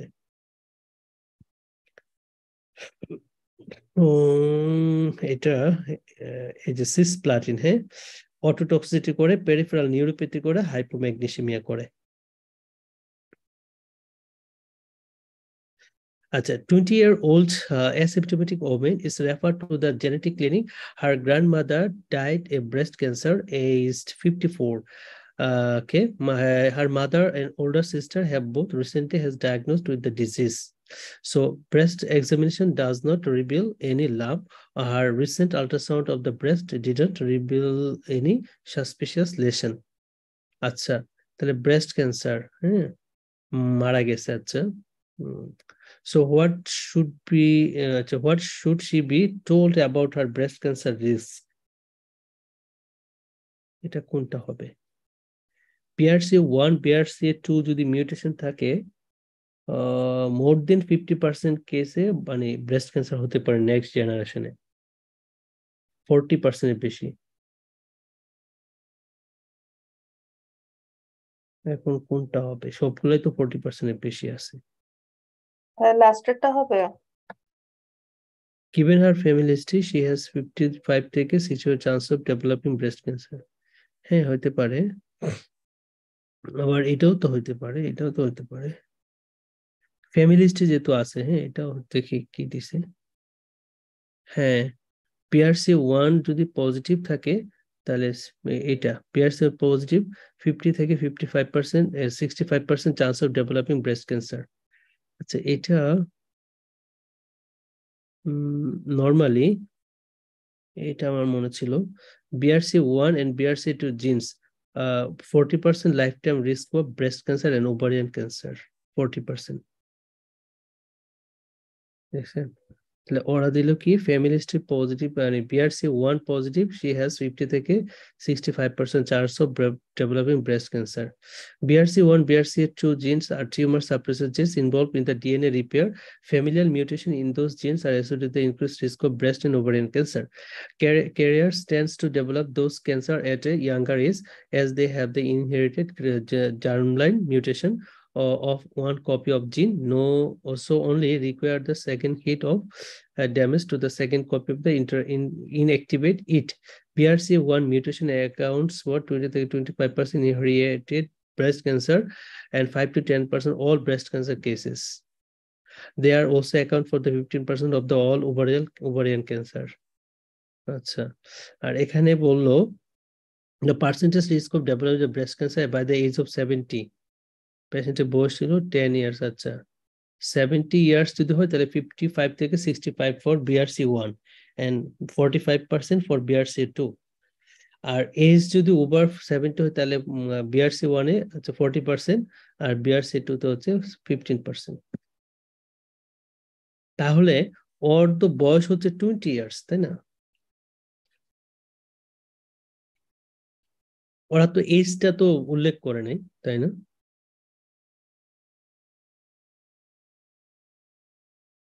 এখানে এটা একটু একটা ভালো অপশন আর কি, যে আমার পয়েন্ট BRCA1 এর জন্য এজ যদি 70 হয় তাহলে চান্স হচ্ছে 55 থেকে 65, আর BRCA2 এর জন্য হচ্ছে 45। আর ওভারিয়ান ক্যান্সারের ক্ষেত্রে হচ্ছে 70%, এজ যদি 70 হয় তাহলে 40%, আর BRCA2 এর ক্ষেত্রে হচ্ছে 15%। এটাই মেনলি খেয়াল রাখেন।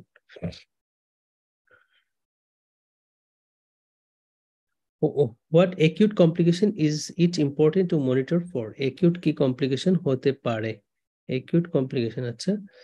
So 68-year-old man is admitted to the unit with an exacerbation of severe pain around his abdomen. He described it was a tight band-like pain. He's burning in character. So it has past medical history of metastatic prostate cancer. His drug history includes the morphine modified release 100 mg twice daily, duloxetine patch pregabalin. He stated that the pain initially responded well to the analgesic he is on. However, over the past few weeks, it has got progressively worse and culminated in the severe attack of pain today.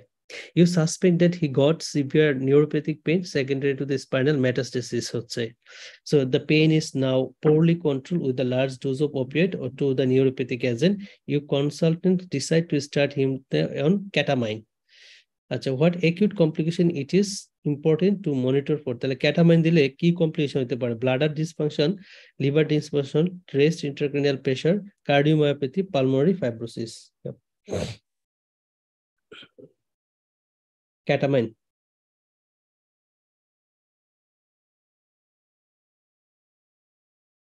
Ketamine দিলে specially হচ্ছে rest intracranial pressure হয়, হ্যাঁ, নৌজিয়া, vomiting, পেপিলিডিমা আছে কিনা এগুলো monitor করতে হয় পেশেন্টের।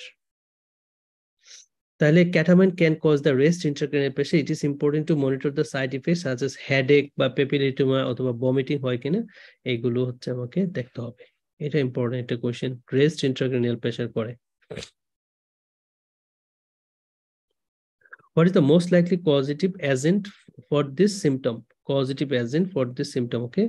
So 53 years old patient undergone 6 cycle of R-CHOP their chemotherapy, now attending the lymphoma follow-up clinic. So he complains of an ongoing and underlying tingling in his feet and legs as well as the right hand. Neuropathy আছে. This is actually the pain in the extremities that is originated by the cold weather. Examination reveals the more normal motor strength throughout the all 4 limbs, but marked reduction in the proprioception in the both legs below the knees and also the right hand. মানে neuropathy develop করছে আর কি, all 4 limb গেছে। So there is a globes and stocks distribution of the loss when tested for the pains and prick sensation and reduce in joint position sense to the ankle and both lower limbs. So plantar reflexes are normal. During the examination, it is noted that the patient has sustained an injury to the sole of foot which was unaware of. তাহলে নিচের কোনটা এই সিম্পটমের জন্য দায়ী? রিটোক্সিমেব, সাইক্লোসমাইড, ডক্সোরোবিসিন, vincristine, প্রেডিসোলন, কোনটা neuropathy করে? Vincristine. হ্যাঁ, vincristine হচ্ছে পেরিফেরাল নিউরোপ্যাথি করে থাকে। ভিনক্রিস্টিন, ভিনপ্রাস্টিন, ডক্সিটেক্সেল, এগুলো হচ্ছে সিসপ্লাটিন, পেরিফেরাল নিউরোপ্যাথি করে। What is the most likely cause? Most likely cause কোনটা? আচ্ছা, আগে পড়ি। 63 years old man is diagnosed with the colorectal cancer. Diagnosed with the colorectal cancer following the successful resection. He started the adjuvant capecitabine, but after 6 doses developed severe diarrhea, weakness, and discoloration of the hands and feet, face. Capecitabine pacha, okay. And on admission, he is the pancytopenic and has electrolyte abnormality requiring IV replacement.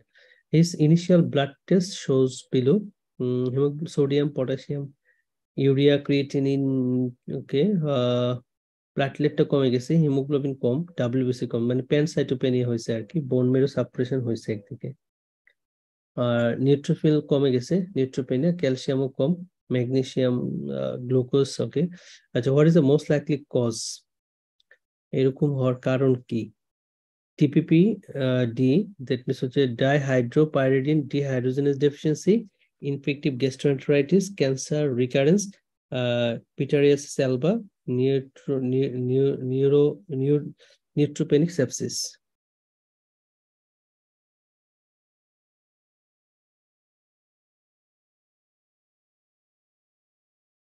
আচ্ছা, এটা হচ্ছে আপনার mainly patient হচ্ছে ক্যাপসিটাবাইন পাচ্ছে, হ্যাঁ, 5-ফ্লুরোইউরাসিল আছে না, এটা ড্রাগস, এটার হচ্ছে ওরাল ফর্ম, যেটা মানে ওরালি খাওয়া যায় কেমোথেরাপিউটিক এজেন্ট, সেটা হচ্ছে ক্যাপসিটাবাইন।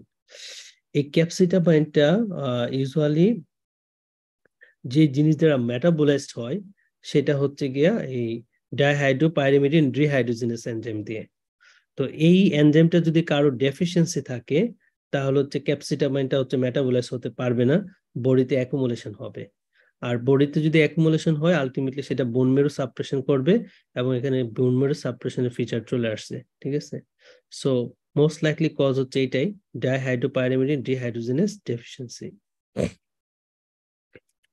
তাহলে capecitabine is a oral analog of the 5-fluorouracil, a chemotherapeutic agent which is broken down and predominantly by the dihydropyridine dehydrogenase enzyme দিয়ে এটা broken down হয়।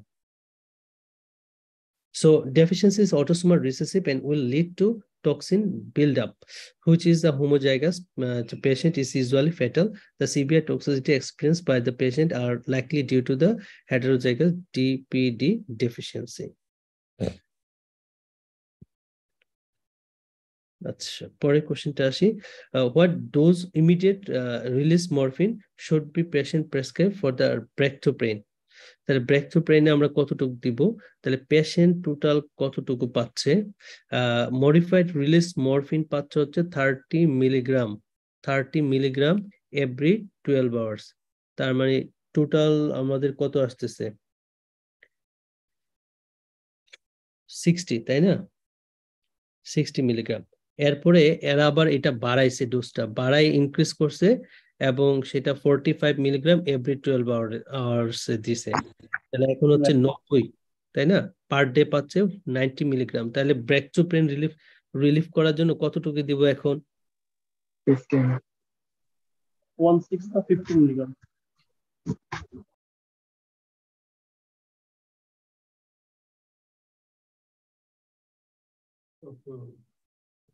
Just minute. তাহলে টোটাল আসতেছে আমাদের 90 তো 15 হবে না? 16।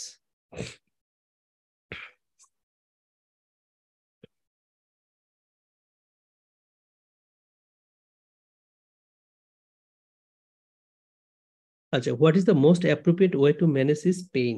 Most appropriate way. 75 years old man is admitted to the palliative care unit for end of life care. He has a past medical history of metastatic prostate cancer. His drug history include the syringe driver with the morphine paচ্ছে, levomepramazine paচ্ছে, midazolam paচ্ছে. During the personal care, the nurse have stated that he suffered excruciating pain when being turned on into side. তার মানে এটাতে like that break through pain বলা যায়, বা immediately move করার পরে একটা pain হইতেছে। ব্রেক থ্রু পেইন না, জাস্ট হচ্ছে ইনডিউস আর কি, সেলফ ইনডিউসড পেইন ধরা যায়। আচ্ছা, this pain through out the day is otherwise well control. This pain through out the day মানে ওই দিনই সারাদিন পেইনটা ছিল, কিন্তু অন্যান্য সময় সে যে পেইন কিলার পাচ্ছে মরফিন সেটাতে ভালোই ছিল। তাহলে what is the most appropriate way to manage this pain? এই পেইনটা কিভাবে আমরা ম্যানেজ করব? Titrate the syringe driver morphine sulfate modified release tablet, oxycodone দিব, না morphine sulfate immediate release liquid দিব, paracetamol দিব। এটা কিন্তু হ্যাঁ, এটা হচ্ছে ইমিডিয়েট রিলিজ লিকুইড দিতে হবে আর কি, দিয়া হচ্ছে আর্জেন্টলি পেইনটাকে সাবসাইড করাই দিতে হবে। হ্যাঁ, তাহলে morphine sulphate immediate release liquid দিব। হ্যাঁ,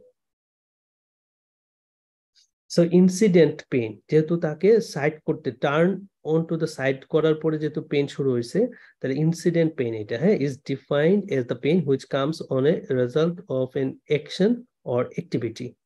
So, for example, during the personal care, sublingual fentanyl has rapid onset in the short-acting opioid, and therefore the good choice for treating this type of pain.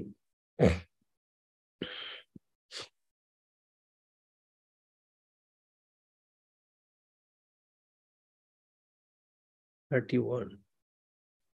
আচ্ছা, 31 এ বলছে যে what is the most likely cause of his lower limb swelling? আচ্ছা, lower limb swelling এর কারণ কি? 77-year-old female electively admitted investigation for bilateral lower limb swelling onset over the past 3 years as with the limitation of the exercise on as a result. So his past medical history included the bilateral pulmonary emboli, 2010 type 2 diabetes mellitus, okay, and examination non-pitting edema, lower limb edema is noted to the high thigh without the abdominal involvement.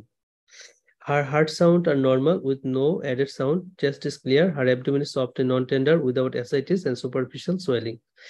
A transthoracic echocardiogram demonstrated the normal left ventricular function but was unable to produce the good review in the right heart. CT pulmonary angiogram demonstrated no embolus. Ventricular perfusion scan demonstrated no probability of the pulmonary embolism. Ultrasound abdomen is unremarkable. Patient undergo the right heart catheterization demonstrate mean pulmonary arterial pressure of 14. ভালো আছে। What is the likely cause of his lower limb swelling?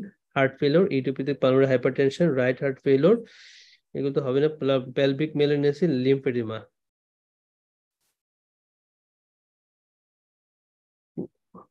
তার মানে এখানে তো pulmonary hypertension নাই, so idiopathic pulmonary hypertension বাদ। Left heart failure, right heart failure কোনো ফিচারই নেই। পেলভিক ম্যালিগন্যান্সির কোনো কথা নাই। হ্যাঁ, এটা লিম্ফেডিমা হবে আর কি, লিম্ফ জমে এটা হইছে লিম্ফেডিমা। What is the most likely cause for the effusion? Most likely cause কি? আচ্ছা, সো এখানে যেটা হচ্ছে গিয়ে টিটিএফ, হ্যাঁ, টিটিএফ হচ্ছে তার পজিটিভ স্টেইন, পজিটিভ টিটিএফ মানে হচ্ছে থাইরয়েড ট্রান্সক্রিপশন ফ্যাক্টর 1 আর কি। হ্যাঁ, এটা দুইটা ক্যান্সার হচ্ছে পজিটিভ থাকে, একটা হচ্ছে লাং ক্যান্সার, আর একটা হচ্ছে গিয়া থাইরয়েড না কি জানি, কেন নাই। আচ্ছা দেখি কি বলছে। A 64-year-old cachectic lady present to the emergency department with difficulty in breathing. She reports smoking since she was 14 years old. Chest X-ray reveals the large right-sided pleural effusion. A sample is obtained under the ultrasound. আচ্ছা, এটা হচ্ছে thyroid cancer আর হচ্ছে lung cancer, এই দুইটা ক্যান্সারের ক্ষেত্রে হচ্ছে বাড়ে থাইরয়েড ট্রান্সক্রিপশন ফ্যাক্টর 1। হ্যাঁ, আচ্ছা, a sample is obtained under the ultrasound guidance for evaluation. CT does not identify a cause. So a result of the pleural aspiration demonstrate the exudative effusion. Histology suggests the adenocarcinoma with the positive TTF1 stain. What is the most likely cause of this effusion? Non-small cell lung cancer, small cell cancer, ovarian carcinoma, breast cancer, or mesothelioma. Yep. Non-small cell lung cancer. Non small cell lung cancer, কারণ small cell lung cancer গুলো হচ্ছে প্যারানিউপ্লাস্টিক feature নিয়ে মিলে develop করে। আর thyroid transcription factor 1টা যেহেতু lung cancer plus হচ্ছে গিয়ে thyroid ক্যান্সারের সাথে রিলেটেড, সো এটা নন স্মল সেল লাং ক্যান্সারটা হতে পারে, non small cell lung cancer. তাহলে thyroid transcription factor 1 is a protein which regulates the transcription of the gene specific for the thyroid and lung. So lung adenocarcinoma, the small cell lung carcinoma, usually TTF is positive. The histology is above the example is suggestive of the adenocarcinoma. Therefore, this is the most likely of the lung primary given the TTF1 stain and history of smoking. Non-small cell cancer include the adenocarcinoma, large cell cancer, অথবা squamous cell carcinoma হতে পারে। An urgent MRI of the spine is requested. What should be done in the meantime? এই সময়ের মধ্যে আমরা কি করতে পারি? আচ্ছা, তাহলে 63 years old woman was going lower back pain. She has been suffering from 6 weeks and requiring increasing dose of cocodamol. He also noticed the shooting pain down his right leg. So he denies the shooting pain যেহেতু হচ্ছে nerve compression হচ্ছে আর কি radiculopathy. She denies any trauma. She finds that the pain sometimes wakes her up wake up at night, and she denies any incontinence, weight loss, or night sweats. She is known to have the breast cancer, for which she was undergone a wide local excision of 4 months ago, was declined the post-operative radiotherapy. তাহলে তার একটা যেহেতু cancer history ছিল আর এখন হচ্ছে lower back pain আছে, তাহলে এটা কি হতে পারে diagnosis? Spinal cord metastasis. Spinal cord metastasis. Okay. She also has been diagnosed with the depression and also HIV. She thinks her HIV well controlled. She remember being told her last CD count was 700. Her viral load undetectable. Acha, ভালোই আছে তাহলে। On examination, he has slight weakness in his lower right leg. MRI scan request করা হয়েছে। তাহলে in the meantime, এই সময় মানে instant আমরা কি দিতে পারি? একটা হ্যাঁ, সো এখন হচ্ছে আমরা একটা ইমিডিয়েটলি একটা ডেক্সামিথাসোন দিব, দিলে কিছু ইডিমাটাস কন্ডিশনটা কমে যাবে, ফলে হচ্ছে এই শুটিং পেইন টেন এগুলো কিছুটা হলে রিলিফ পাবে আর কি। So if the new plastic spinal cord compression, so suspect high dose dexamethasone should be given whilst awaiting the investigation. Initially DEXA মারতে হবে, like superior branchial compression যদি হয় সেখানে আমরা কিন্তু ডেক্সা দিয়ে থাকি ইনিশিয়ালি। আচ্ছা, সো এখন বলছে what would be the most appropriate dose of breakthrough analgesia? তাহলে টোটাল সে কতটুক পাচ্ছে? 60 মিলিগ্রাম কত টাইম টুয়াইস এ ডে পাচ্ছে, তার মানে 120। তাহলে ব্রেকথ্রু পেইনের জন্য কতটুক দিবেন?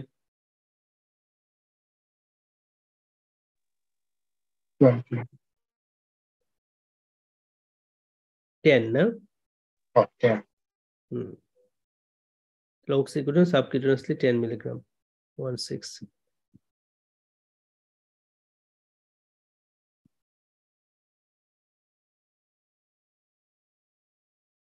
Achha. What is the next appropriate management? Next appropriate management হিসেবে আমরা কি দিব পেশেন্টকে a 60 years old woman present to the emergency department with recurrent episodes of severe headache and vomiting over the past 3 to 4 days. She has known to have the underlying metastatic breast cancer for which she was receiving palliative chemotherapy. তাহলে palliative chemotherapy vomiting হচ্ছে best option of treatment কি দিবেন?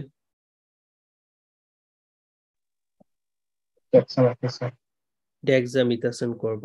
ডেক্সামিথাসোন দিব 16 milligram আর হচ্ছে আমরা একটা সাথে MRI করতে পারি আর কি অফ দ্য ব্রেইন। তাহলে ইমিডিয়েটলি হচ্ছে ডেক্সা দিব, arrange urgent MRI. High dose DEXA is মেইনস্টে of the immediate management of the brain metastasis for the lesson is identify was solitary or contrast enhance আমরা city বা MRI এগুলো হচ্ছে গ্যালোডিনিয়াম দিয়ে আমরা হচ্ছে করতে পারি।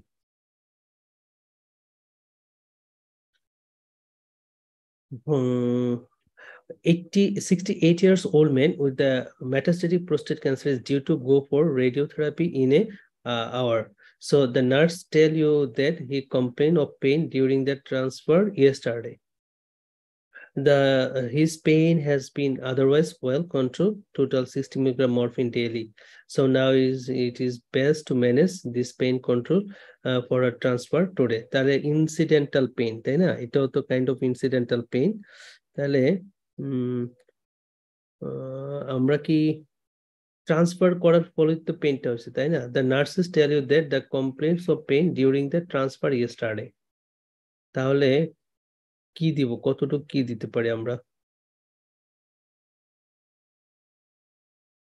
10 মিলিগ্রাম মরফিন দিব।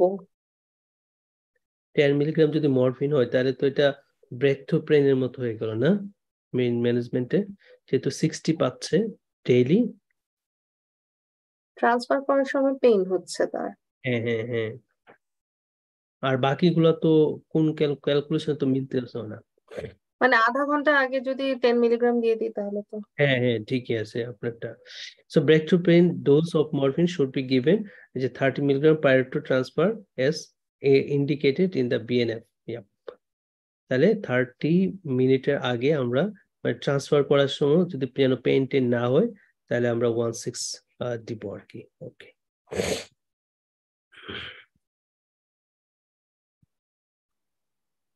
পরের কোশ্চেনটা হচ্ছে হোয়াট ইজ দ্য লাইকলি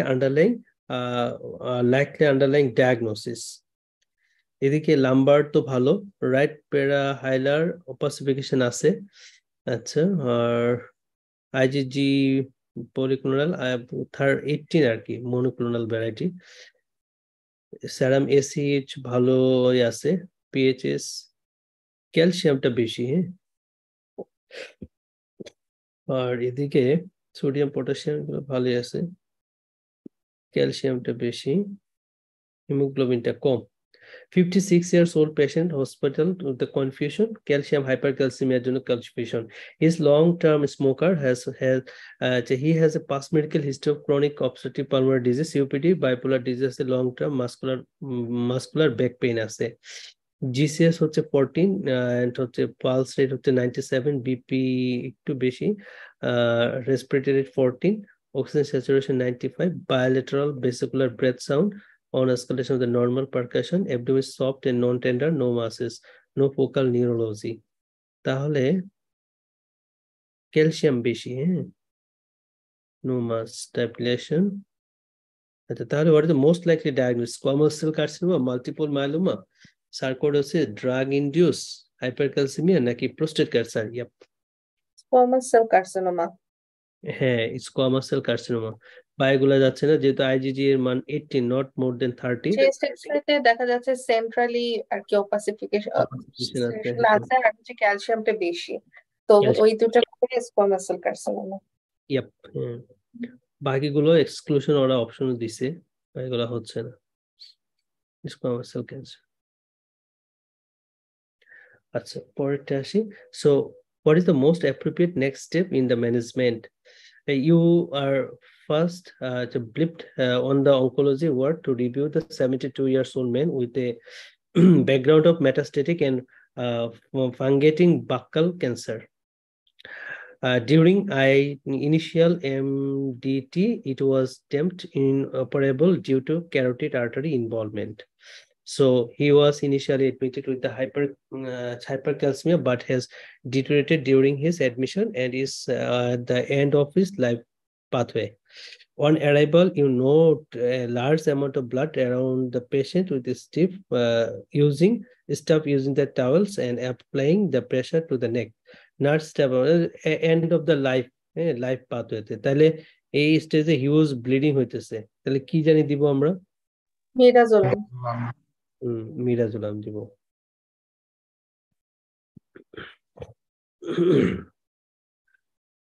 ওকে, পরেরটা হচ্ছে what medical intervention would offer the greatest benefit দিবে কোনটা? আচ্ছা, এদিকে ক্রিয়েটিনিন ইউরিয়া তো ভালোই আছে। ওকে, 56 years old male with a non-Hodgkin lymphoma is on his third RCHOP.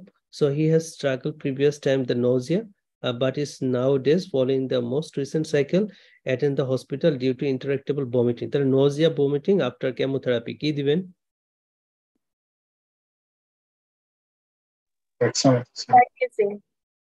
তাহলে আমরা ডেক্সামিথাসন দিব।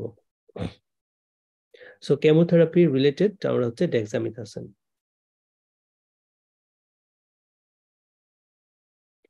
Which drugs can be attributed to causing this main presentation? এখানে ECG, sinus rhythm, left axis deviation আছে, ইকোতে যেটা বলছে dilated of all four chamber এবং ventricular EF ejection fraction কিন্তু কম।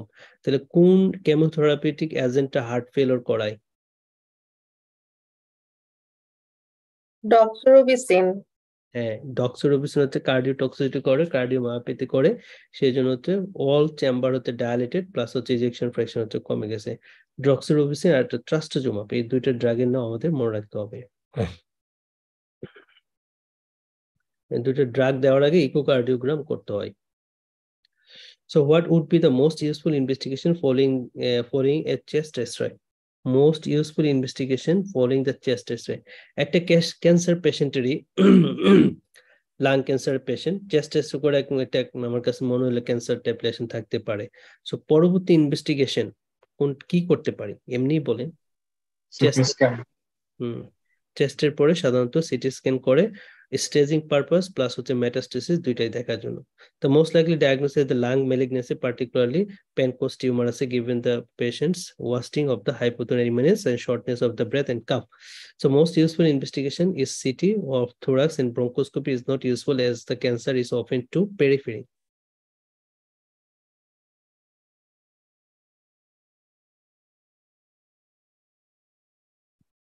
What investigation most appropriate to establish the diagnosis? কোন ইনভেস্টিগেশনটা করব to appropriate to establish the diagnosis? আচ্ছা, 72 years old man present to the emergency department with shortness of breath. He is described the breathlessness progressively become worse over the last 2 weeks and especially troublesome when learning forward, and his wife has commented that his appearance has changed too. So his face is becoming more swollen and different in color. তাহলে মুখ হচ্ছে এখন swollen হয়ে এডিমাটাস হয়ে আছে, একটু লাল colour হয়ে গেছে, different colour. He has past medical history of the right-sided heart failure, myocardial infarction, type 2 diabetes, COPD, small cell lung cancer, diagnosed a month ago. তাহলে এখন এটা কি বলা যায় diagnosis? Superior vena cava obstruction। superior vena cava obstruction। এখন এই পেশেন্টটা আমরা যদি what investigation most appropriate to establish the diagnosis, আমরা কি ইনভেস্টিগেশন করতে পারি? এটাও কিন্তু সিটি স্ক্যানই করতে পারি, ঠিক আছে? চেস্ট করব আমরা, সিটি চেস্টে মানে কতটুকু কম্প্রেশন করলো, কি আসে বিষয়, এগুলো দেখার জন্য আমরা সিটি চেস্টটা করতে পারি।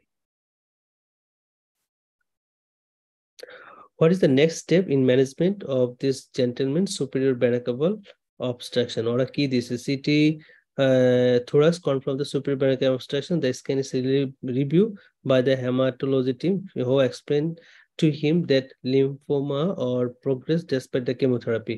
So he started the steroid দেওয়া হয়েছে আর কি। তাহলে স্টেরয়েডের পরে কোন জিনিসটা দেওয়া হয়? একটু মানে পার্মানেন্ট একটা কি পার্মানেন্ট বলতে কি ওই ভালোর মন্দের stand insertion. Yup, stand insertion করতে হবে। হ্যাঁ, যেহেতু ডেক্সা হচ্ছে অ্যাকিউটলি দেয়, তারপর হচ্ছে একটা প্রসিডিউরের মাধ্যমে স্ট্যান্ডটাকে ইনসারশন করে দেয়। সো এখানে এই ম্যানেজমেন্টটা আর কি আমাদের এন্ডোভাস্কুলার স্ট্যান্ড করতে হবে ডেক্সার পরে, is often treatment of choice to provide the symptom relief করবে। Are certain malignancy such as lymphoma, small cell lung cancer may benefit from radical chemotherapy or chemoradiotherapy.